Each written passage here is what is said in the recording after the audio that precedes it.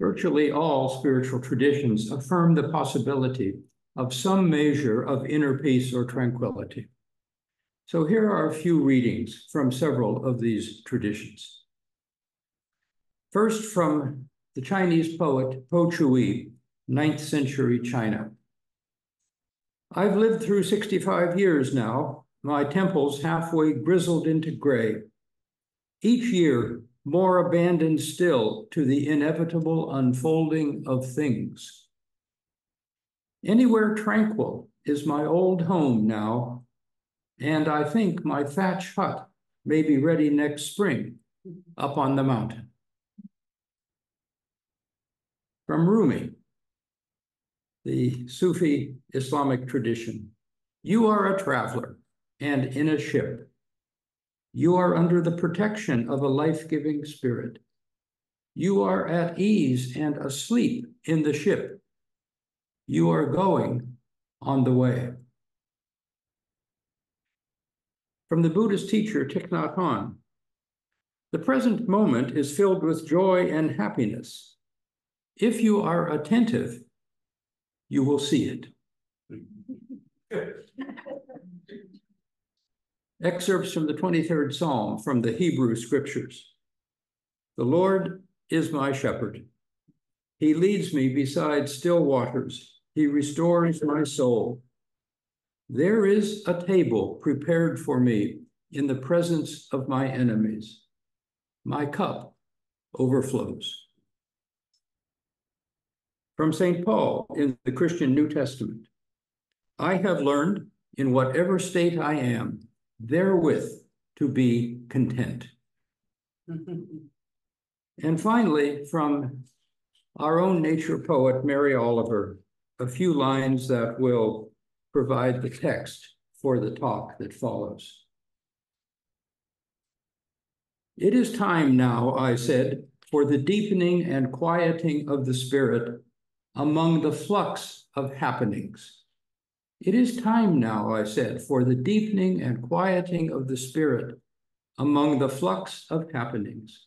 About tomorrow, who knows anything, except that it will be time again for the deepening and quieting of the spirit. Now, these lines from various traditions give expression to our intense yearning for a measure of tranquility, of comfort, of vitality in our inner lives, amid the flux of happenings in the outer world. That flux of happenings, of course, is enormous. It includes the difficulties of everyday life, always and everywhere, negotiating the relationships of family, work and social life, physical infirmities, illness, and the approach of death, the inevitable experience of disappointment and loss. This flux of happening also includes the constant busyness, distractions, and unwelcome intrusions of modern life, interacting with medical or financial bureaucracies, enduring the endless assaults of advertising, solicitation, spam, or robocalls. And it certainly includes the perilous state of our political life, wars and rumors of wars in many places, a growing environmental crisis, and the persistent threat of nuclear holocaust. No wonder we may feel like a motherless child. No wonder we may yearn for a deepening and quieting of the spirit. At least on occasion, and sometimes more often, we may feel quite remote from anything approaching a deepening and quieting of the spirit, and we may feel ourselves to be personal spiritual failures. Now, clearly, the circumstances of our personal lives and of the larger world have an impact on our ability to experience the deepening and quieting of the spirit. We will have to live with this inextricable mixture of joys and sorrows, pleasure and pain, good health and illness, exaltation and depression, tranquility and distress, the light and the dark. We are not likely to arrive at any permanent state of bliss, tranquility, or enlightenment. This is life in a difficult and imperfect world. It is not personal failure. This is life in a difficult and imperfect world. It is not personal failure. But we are not entirely at the mercy of external circumstances or internal distress. We have a measure of freedom to choose. Precisely how much is a matter of endless debate, and of course it varies with our circumstances. But all religious and spiritual paths assume some ability to act, to decide, to make choices, to deliberately cultivate our inner lives.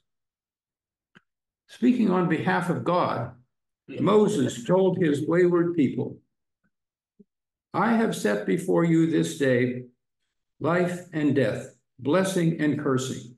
Choose life that you and your descendants may live." So what does it mean to choose life? Certainly, it does not imply that we can conjure up a quietness of the spirit at will. But within limits, we have some freedom, some capacity to choose where to direct our attention. If the news is overwhelming, we can choose to limit our access to it. If we are caught up in reactivity, in old stories, in habitual responses, we can at the very least pause, take a couple of deep breaths, and consider a wiser response. All meditation practice is based on this capacity to choose. If you have tried meditation, you know that your mind has a mind of its own. But you can deliberately return again and again to an awareness of your breath or to whatever the focus of your meditation might be. In the context of daily life, we can choose to expose ourselves to the sense of mystery and wonder that so frequently intrudes on our ordinary lives. The appreciation of a redwood tree, a wildflower, the night sky, the surf, all of this conveys a sense of mystery.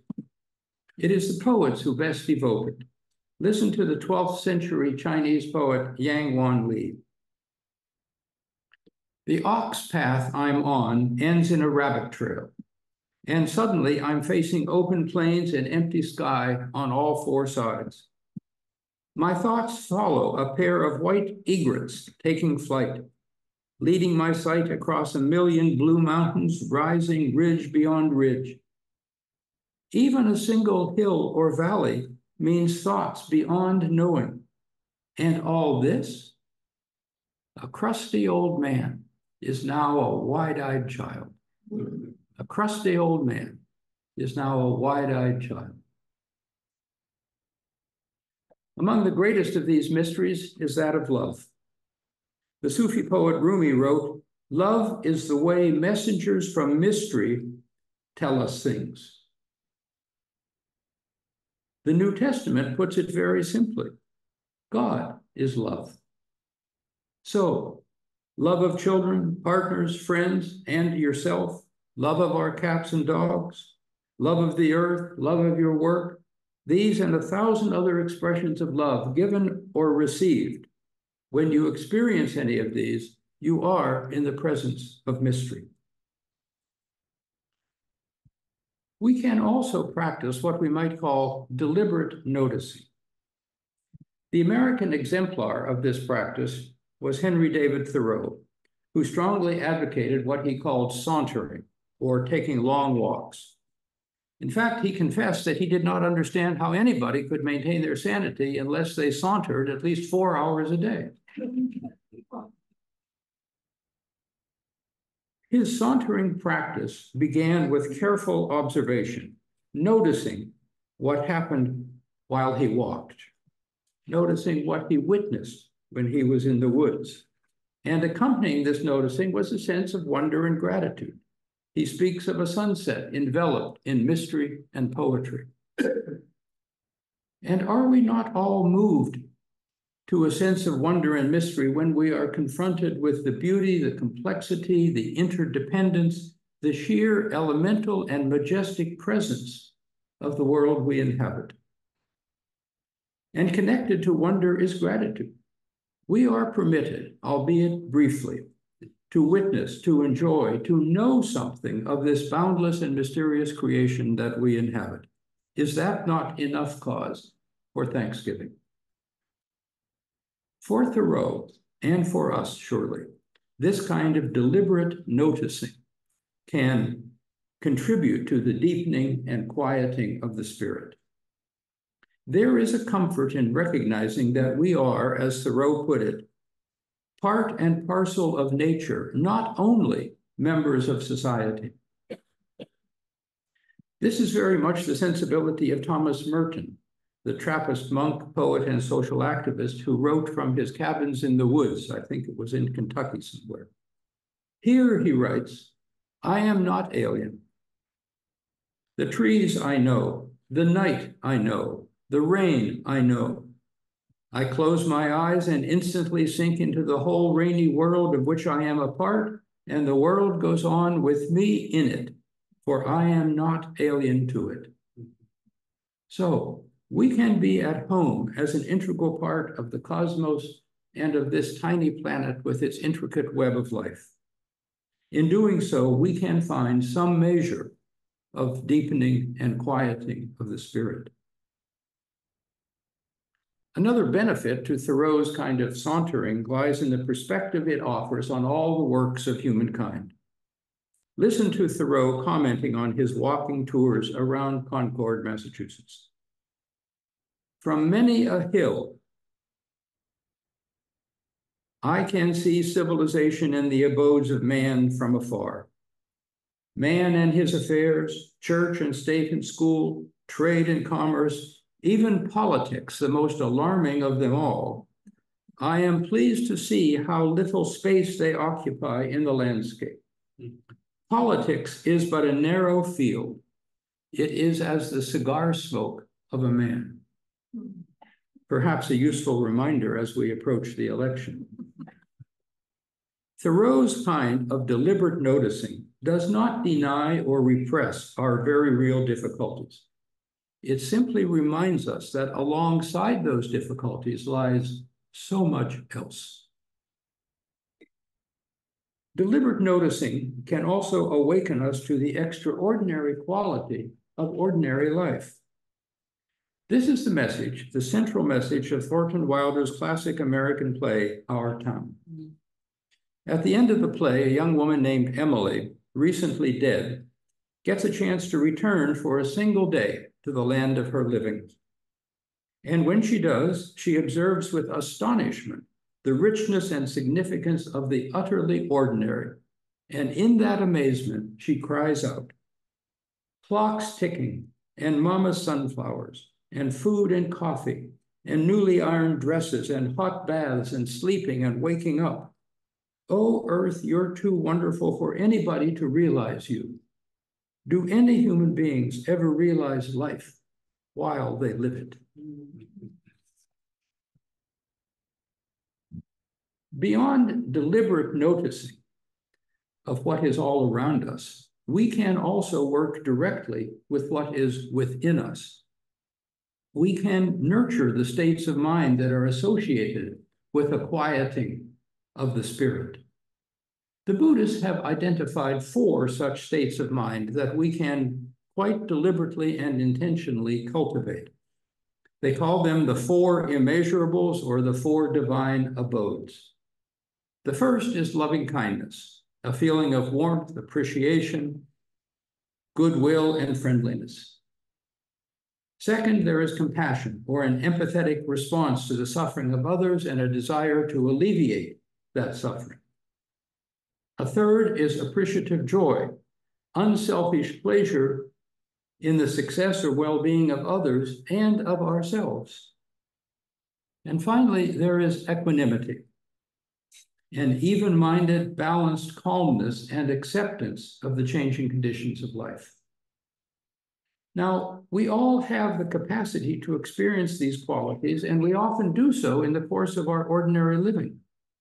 But the Buddhists tell us, at least, that these qualities can be deliberately cultivated or invoked, perhaps as a part of meditation practice or as a part of the way we behave in the world. None of this is a permanent, once and for all arrival at a place of deepening and quieting of the spirit. It is rather the repetitive task of a lifetime. As Mary Oliver reminds us, about tomorrow, who knows anything except that it will be time again for the deepening and quieting of the spirit. Now, in pursuing this deepening and quieting of the spirit in these ways, we are entering the realm of what we might call everyday mysticism. Most of us would probably be reluctant to identify ourselves as mystic. It seems like claiming too much. Unitarians in particular have inherited a strong streak of religious rationalism that perhaps precludes much in the way of mysticism. And yet, have we not all experienced something of mystery, wonder, love, and beauty? Have we not been moved by a conversation with a friend, the birth of a child, the death of a beloved person, by a poem or a piece of music? When my wife and I lie on the couch with our little black cat, there is something mystical in our communion with her. In these and 1,000 other ways, we are all mystics, even Unitarians. This capacity for everyday mysticism, for a kind of knowing that words can hardly express, even if it is momentary and intermittent, this kind of everyday mysticism is a great gift of human consciousness. It will not permanently resolve the difficulties of your life or permanently calm your distressed soul. But the practice of everyday mysticism provides the comfort of connection with that which is greater than ourselves. It suggests that the flux of happenings which so often threatens to overwhelm us is not the only reality. Everyday mysticism grants us, perhaps, glimpses of eternity, and it pierces the veil between this world and what lies beyond, beneath, or within. It is time now, I said, for the deepening and quieting of the spirit amid the flux of happenings. About tomorrow, who knows anything, except that it will be time again and again and again for the deepening and the quieting of the spirit. Amen.